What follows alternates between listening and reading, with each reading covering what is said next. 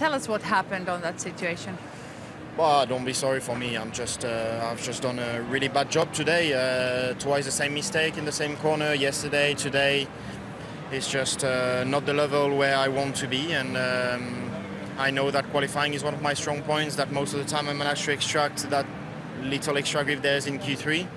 But today I overstep it just like I did yesterday. So yeah, very angry with myself. Very disappointed with myself. Now I need to bounce back tomorrow and try to have a good result. We know that you need to take a risk and you need to drive aggressively. We know that you are an aggressive driver. You want to take it aggressively. Do you need to come back, slow back a little bit, or what do you learn? In Q3, of course, today. Then again, this style of driving is paying off most of the time, but today it's just too much. So I guess yes.